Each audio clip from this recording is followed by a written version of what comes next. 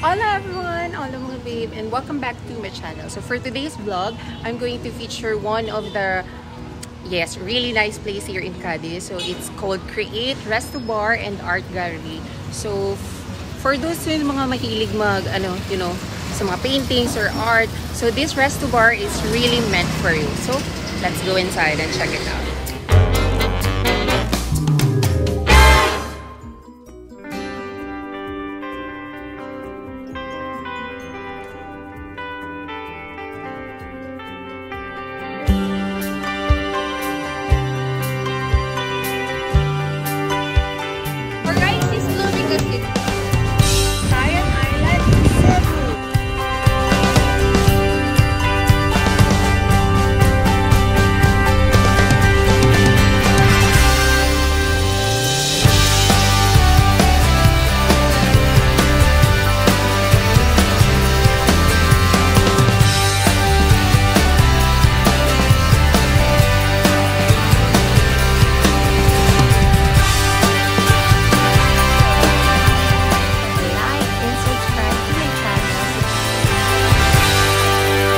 Check, it's already 5:30 p.m. So, tamang-tama for dinner. Hello, dear! Wow, welcome to CREeat. Oh, by the way, ano yung name? Kimbert. Okay, hi, Kimbert. So, together with me here is, eto, the guy behind me. Harap ka naman. Say hi na. I'm Alvin Vinya. I'm a freelance artist. Actually, schoolmate ko siya way back in college dyan sa North Negros College. So, I never thought na artist pala siya. So, I was surprised na nakita ko lang, nag-post ka one time, you have this painting, and then hawak-hawak siya ni Mayor Bading. So, nagtaka ako. Parang hindi ko naman ito nakitaan nung college days ko may ganito. Pero yeah, I was surprised. Okay. So, pero talaga ito talaga yung passion. So, can you tell us ano itong mga pieces na to? So, ano talaga to? So, mga client ko or for display talaga dito sa art gallery? Yung naka-display na yung dito is pagmamayari ng iba't ibang artists. Okay. Nasa Bacolod.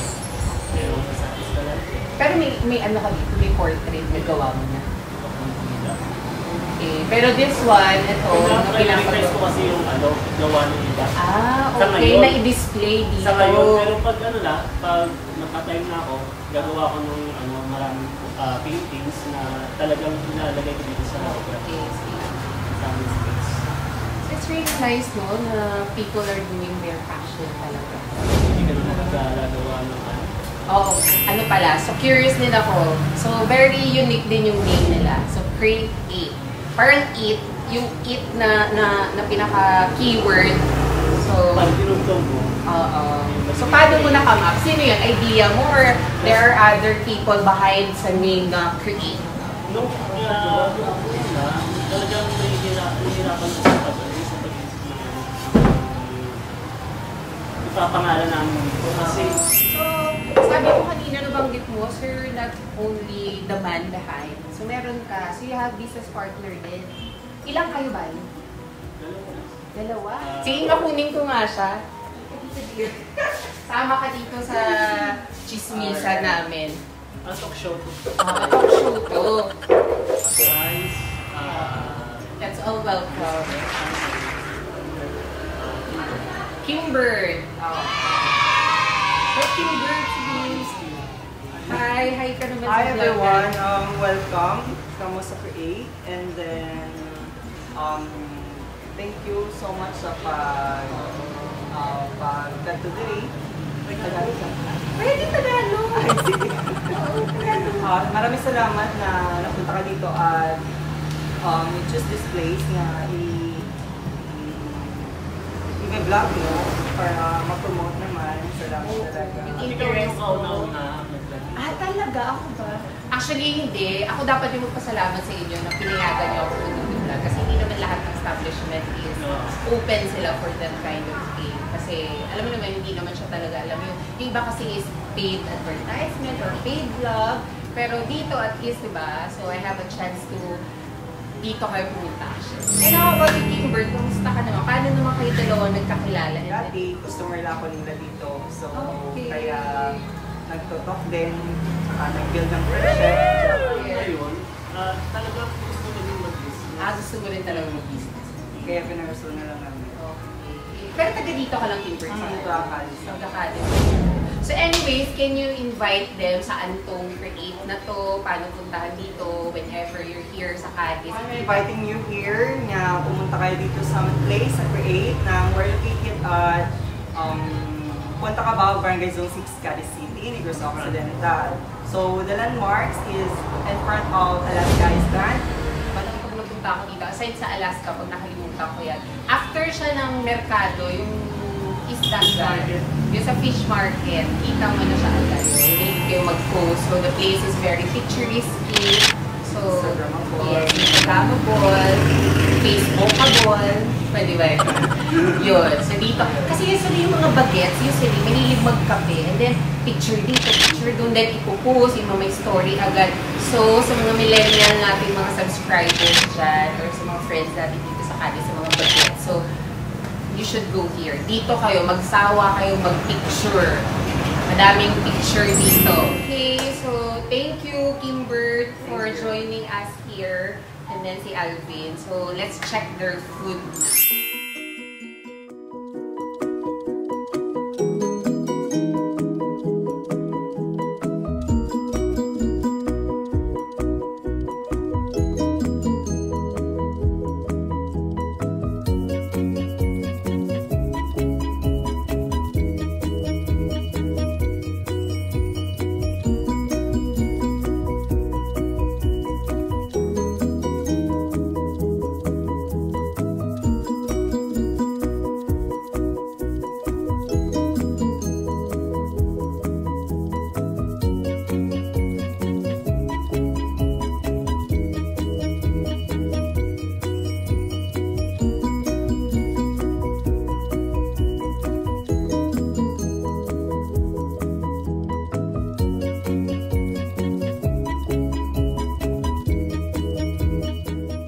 So, ito yung today's available.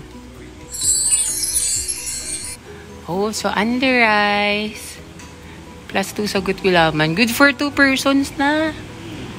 Steamed crab, ginataang alimango, sweet chili crab. Oh. Yung mixed seafood. Anong bago niya? Mixed seafood. Mixed seafood.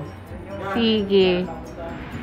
Sige, try natin yun. Let's taste it. Okay? So look guys, so while waiting for my dinner, so they have complimentary foods while waiting. So they serve popcorn, and then raspberry ata to. Or ano ba to? Basta ganun. There you go. Wow. Seryoso, talaga mag-isa lang ako. Ay, di pa dating na yung ano ko, i-invite ako. Ikaw nag-prepare? Oh, see? Nagluluto din pala ito si Alvin. So, look guys. OMG, this is sumptuous, no? Oo nga. So, upo ka nga dito para malaman natin. Anong luto nga to? Yung ano, meat seafood, boiled Cajun. Cajun?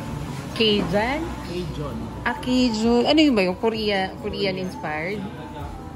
Okay. So parang magmumukbang ako no, sa dami no. So kung titignan mo siya ang sarap ha, in fairness. Oo. May shell, may shrimp, may kasag, may crab, may squid. So, ano na siya? Good for 2 to 3 na, no? Really nice, no? So, hindi ka nalugi.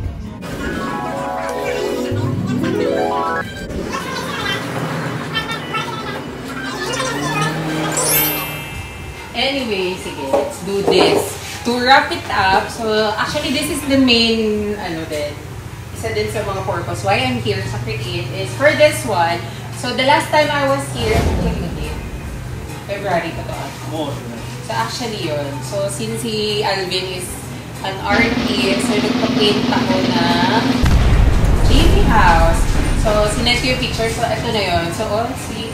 Ang siya. Talagang inano niya. Para surprise. Oo, para surprise. Para doon may unwrap ako. Pero ano yung painting niya? Oil in canvas ba siya? Charcoal? Acrylic siya, pero may ano na siya. Mix siya ng konting ibang nahirapan ako sa ano? Sa mukha mo. Sa mukha ko, sobrang ganda. Sobrang liit. Sobrang liit. Sana natin. Excited na rin ako. Pwede na naman punitin, no? Punitin natin para unveiling talaga. Unveiling. 1, 2, 3.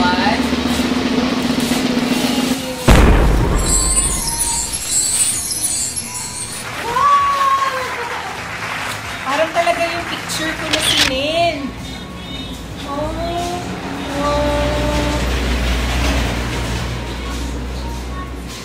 oh my God. See?